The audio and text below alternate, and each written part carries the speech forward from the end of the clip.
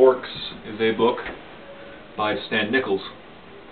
Now, Stan Nicholls had a very interesting idea, and that idea was to show a story from an orc's eyes. We're speaking of the Lord of the Rings orcs, or essentially orcs like those. There are many different kinds of orcs throughout many different fantasy settings. If you've read Lord of the Rings, think of those orcs. That's what this story is essentially based off of, the orcs characters, I mean. And Stan Nicholls claims to have written a story showing the other side, showing what it's like through the villain's eyes, and that they're not really villains, they're just misunderstood. Now, honestly, it's just not true at all. That's the biggest criticism of this book I have heard, and it is 100% true. And it honestly is the biggest criticism I have of this book. I'm surprised the author made that claim. When you can superimpose humans over every single character that's an orc in this story, and the characters will remain unchanged in every way. They have no qualities that make them different. He just essentially made a group of rowdy humans and then put the label orcs over them and gave them orc names. And that was essentially what this book was.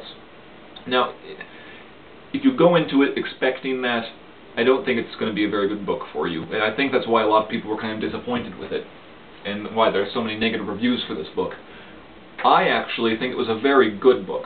Not the best, but I thought it was a very good book as a fantasy book. If you can get over that, and just think this is just a book telling me a story, a fantasy story, instead of this is a book trying to show me a story from an orc's eyes, I think it's very good.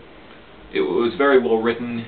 The author explains combat very well. It's very easy to understand what he's talking about, and it's just very well done. The book flowed nicely.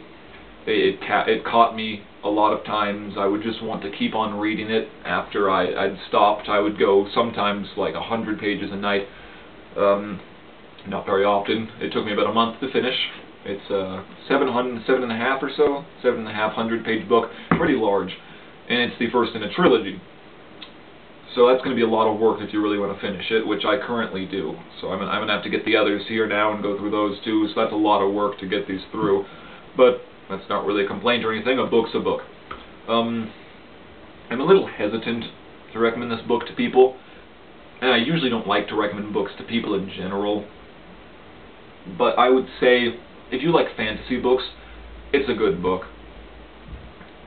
If you're not sure if you want it, or maybe you've heard some negative reviews about it that bog your opinion down, just try reading the first chapter or two. Go to a bookstore, like Borders, Barnes & Nobles, whatever.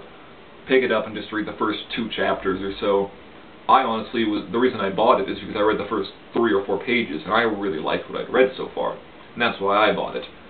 And see, the difference between me and most people is I bought it under the expectations it was just a fantasy book about orcs. And I guess, just my opinion, most people didn't like it because they expected this to be a story from an orc's eyes, showing their hardships, all that stuff, and it wasn't. You won't get what you expected, if that's what you expect. But it was a nice fantasy novel. To quickly summarize the story, it's about the main character, Strike, who is the orc leader of a warband, that is Strike, this lovely fellow right here, of about 20 to 25 orcs or so, and one dwarf, who is one of his sergeants. And they work for essentially an evil sorceress queen that has enslaved the whole orc race and a few others to work for them. And she sends the band to go and retrieve a magical artifact. They go to get the artifact, get it successfully. They knock themselves out with a large amount of drugs they find, and then get the object stolen. They proceed to go and get the object that was stolen, and at this point they realize maybe it's not a good idea to go back to our queen. She doesn't have a very good track record with people. She usually kills people that are like a day late, and they're already like a few days late. I don't remember how many, I think about 3 or 4.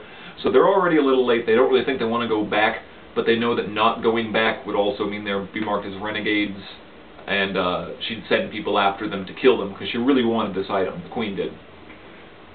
But they also end up finding a goblin, or gremlin, I'm not sure which one right now, I believe gremlin actually, a scholar who tells them there are 4 more of these objects, 5 in total, and then if they can get them all, they can combine them and make one super magic artifact that can do some super crazy stuff. So at this point, Strike begins to think, maybe we can go and get the other 4 and unite them all, and then we can have this superpower kind of thing. And the idea is that he wants, and the rest of the warband, to restore glory to the Orc race and free them from the Queen, and take power away from the humans, because humans rule the land and they hate people. And that's really about the story. It's very straightforward. There weren't really any big plot twists until the end, and that's not even a big plot twist. It's a small one. Wasn't really that great either. But hey, a plot twist is a plot twist. Point is, 5 artifacts, they get 1, and they go to get the other 4. That's about as complex as it gets. They go here, get the second one, here, get the third one, get the fourth one, get the fifth one, and then some crazy stuff happens that you'll have to read to find out about if you really want to know. There are a few twists and turns thrown in there that I enjoyed, a few side characters. On a side note, I really enjoyed the characters here.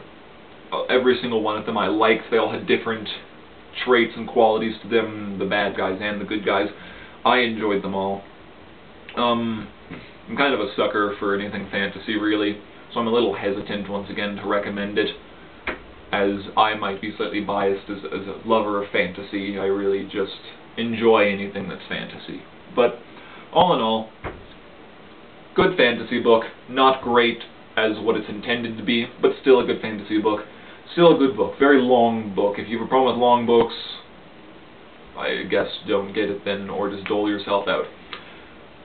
I'd probably give it about a 7.5 out of 10.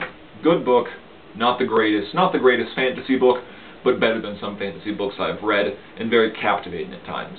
So I thought it was a good read. Go and pick it up if you want. It wasn't that expensive. It's a book. Everyone likes books. Well, no they don't. That's kind of sad. Everyone should like books. You should like this book, I hope. And it was a good book. So I hope if you read it you enjoy it, or if you read the first 2 chapters and hate it, oh well. Good book. Thank you.